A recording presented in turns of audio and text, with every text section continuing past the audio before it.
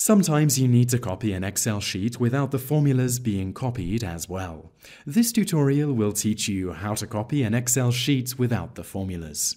Open the Excel sheet that you want to copy. In this example, we have a sheet with some simple information. To select all the data on the sheet, click in the square box above row 1 and to the left of column A. This will select all the data in the sheet. Right-click anywhere in the sheet and in the menu that appears, click Copy. In the bottom of the window, you will see several tabs containing the different sheets.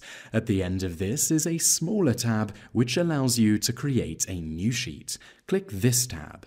A new sheet will appear, in this case sheet 6. You will automatically be taken to this new sheet.